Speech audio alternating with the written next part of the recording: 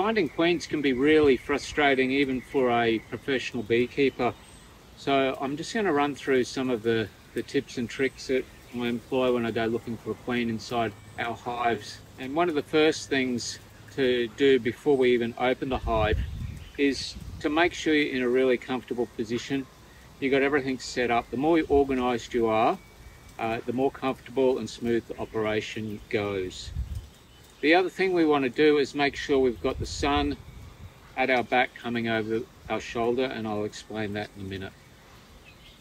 So I'm just going to pop the lid and take our honey super off. Just a little bit of smoke there.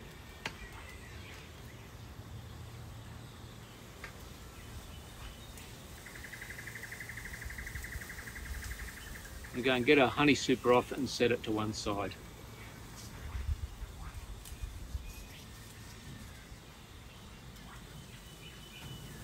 So just a little bit of smoke over the top. Putting too much smoke down tends to get the bees running around quite a bit, and that's just going to make our task a little more difficult. The other really crucial thing is too much smoke down into your brood nest can actually mask the smell and pheromones of the queen, and all of a sudden your colony no longer recognizes the queen, and it is possible that they can turn on her and ball her and kill her. So you've just got to be fairly judicious with the smoke that you use.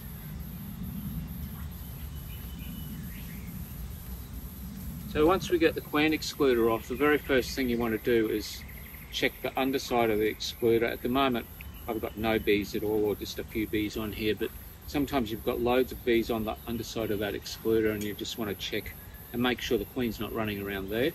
And just to be sure, after you've scanned it and you're going to put that to one side, you can either put it down in front of the hive, or if you do pop it onto one of your honey supers, make sure the underside is facing up, just in case the queen's there and she runs down into your honey.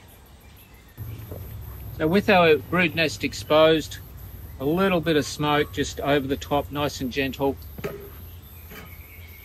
And then what we've got to remember is our brood nest, our frames of brood are generally right in the middle of the box there, and that is where the queen is most likely to be. She's rarely running around out on the honey frames. So let's start by pulling one of our outer frames out to start with, the second or outside frame. Gently pull that out, look on that, and then we can create a little bit of space to work.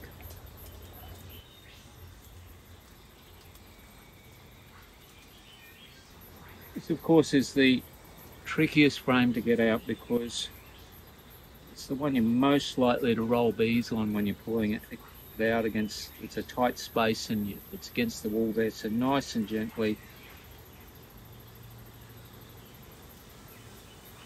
I'm going to bring that out and have a close look on both sides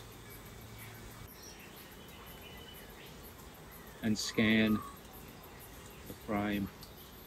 So one of the first things you want to ask yourself is, why am I trying to find the queen? If it's just to know that she's in there, then you might want to backtrack a little bit and just go looking for eggs. So if you can find eggs, you know the queen's been there at least in the last 3 days. Now you can get a bit more information from those eggs by looking at the positioning inside the cell. When the queen first lays an egg, it's in an upright position, vertical, and then over the course of 3 days it slowly lays down into a horizontal position in the bottom of the cell. That's just before it hatches out as a larva. So if you can see eggs in a vertical position, then you know you've had a queen in here in the last 24 hours.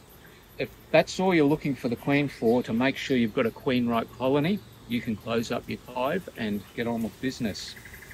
Of course, there's plenty of other reasons to go looking for your queen, and let's run through a few of those tips now. After I pulled that first frame out and I've scanned both sides and I'm fairly confident that there's no queen present, I'm just going to set this frame down in front of the hive, leant up against the front of the hive here.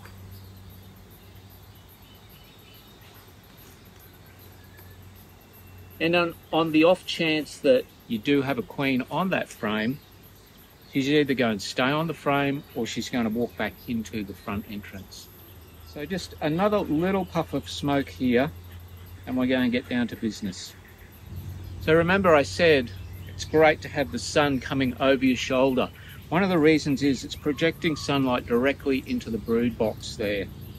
Now, the queen is pretty good at running away from the action and the light. She likes to go over into the dark. Now, as a consequence, as I pull this first frame, she's unlikely to be on this surface that's closest to me because the sun's currently hitting that, and she's more likely to have run under the frame to the other side at this point. So as I pull this next frame, the first place I'm going to look is back down into the box on the face of this next frame in. Because quite often you'll see the queen running around on that face, especially if the sun's coming in and hitting that and lighting those bees up. And then I'm going to start scanning this frame. Now, remember I said she's most likely to have run to the far side because the sun's been hitting this side. So that's the side we'll start with first.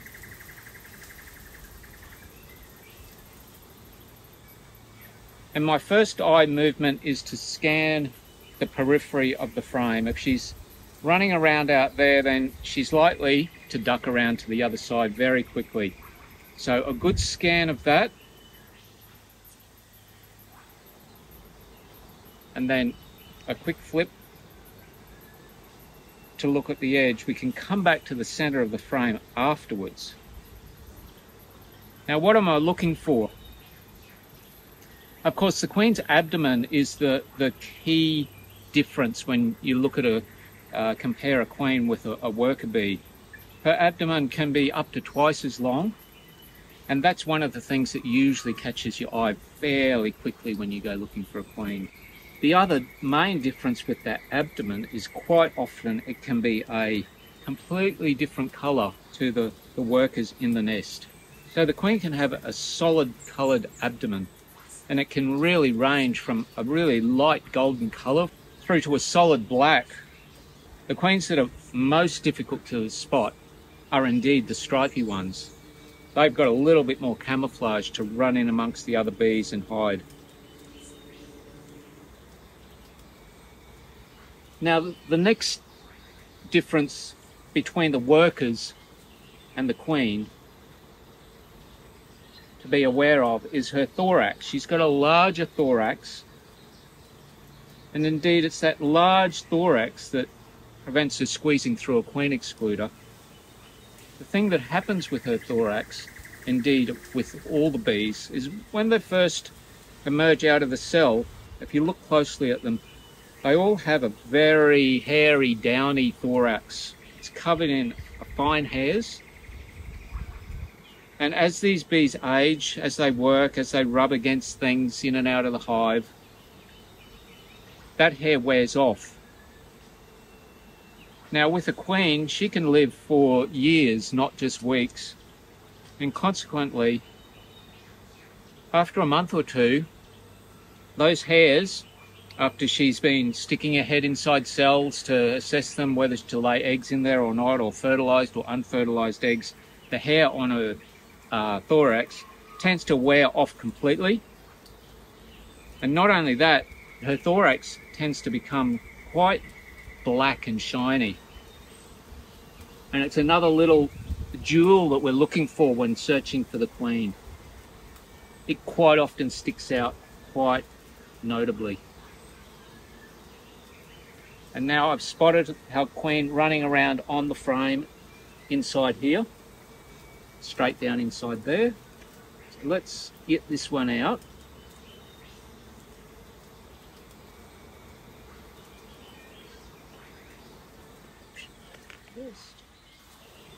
And there she is.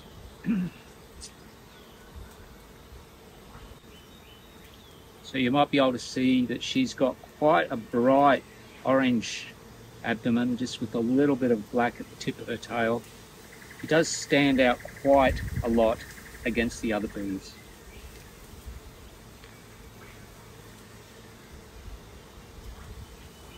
So I'm going to grab her and mark her now. I can get her. Oh,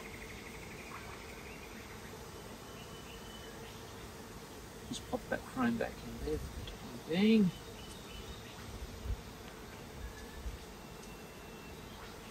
Now I know this colony replaced superseded their queen recently, so I know she's quite a new queen. I'm going to give her a little green mark for 2024. And that will make her easier to spot next time I go looking for a queen in here. That's if she's in here. And this is why I don't really recommend just relying on a marked queen to find her in the hive, because if the colony has swarmed, she's been superseded or died for some reason and been replaced, if you're just going looking for a marked queen, it might be easy to spot as they're a marked queen, but it's going to be impossible to find an unmarked queen in there without any great luck. So she's got a bright green dot on there. I'll pop her back and she'll get back to business. Now, what do you do if that queen flies off while you're doing your inspection? Well, don't panic.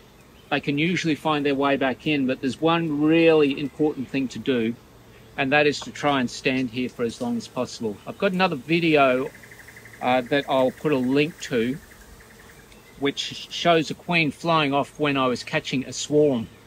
And I've got some really good tips in that one as to what to do if your queen flies off. But anyway, the queen's back in the brood. We can now finish our inspection and then close up our box, secure in the knowledge that we've got a nice healthy queen in there. She's laying a nice brood pattern and she's got some very nice calm offspring, which is great to know.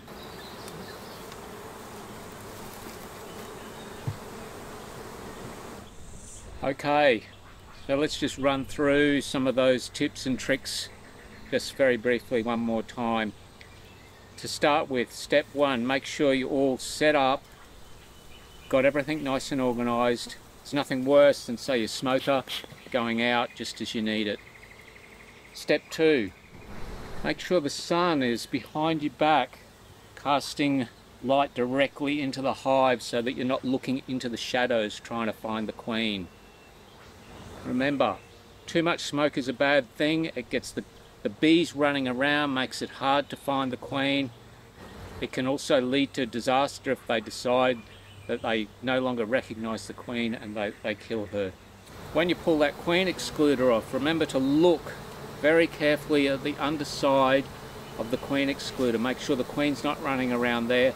And then when you put it to one side, make sure you put it in a spot where she can either run back into the hive or she doesn't end up down in one of your honey supers. The most likely location she's going to be is in that brood nest, right in the middle. So that's why we start pulling the outside frames first. She's unlikely to be running around on the honey or the pollen frames. She's more than likely going to be in the brood nest. Ask yourself why you're trying to find the queen. If it's just to make sure you've got a queen-right colony, look for eggs, and if you can find them, your job is done. The first place you're looking when you're pulling the frames is onto the next frame in on that surface, that vertical surface, hopefully with the sunlight shining down. I more than often spot her running around on that particular spot. When you start scanning the frame, scan the edges first. She hates the attention, she hates the light, and she's more than likely to duck around the edge of the frame and onto the dark side of the frame. So the two things that really catch my eye when I'm looking for the queen are her longer abdomen, which is often just a solid colour and different from the other bees. It tends to stand out. And of course her thorax, it's like it gets dark and shiny the older she gets, and quite often that will catch my eye as well. If you're up for it, you can mark your queen. It does help to find a queen, but remember, if your hive is swarmed or the queen has died or been superseded for some reason, you'll really struggle to find the queen. So really practice looking for the other signs that we've discussed. So if the queen does fly off while you're doing this job, the first thing is don't panic. She'll probably find her way back in anyway. And check out the video in the description below where a queen flew off while I was catching a swarm, and I've got lots of tips and tricks in what you need to do if that actually happens to you. I hope you found this video really useful. Down in the description, you'll find a checklist of all these tips and tricks that I've discussed here today. You'll also find a link to some other videos on our YouTube channel. They're a queen finding challenge. You can go test your queen finding ability by looking for a queen on a frame. We'll give you an answer at the end of that, so if you can't find her, don't worry. And if you've got any other tips that you can add to this discussion, please leave them in the comments below. We'd love to hear them. If you've got questions, please let us know in the comments once again. Anyway, it's a beautiful day for beekeeping, so I'm about to get back to it. Enjoy the next time you get into your hives, and good luck with finding those queens.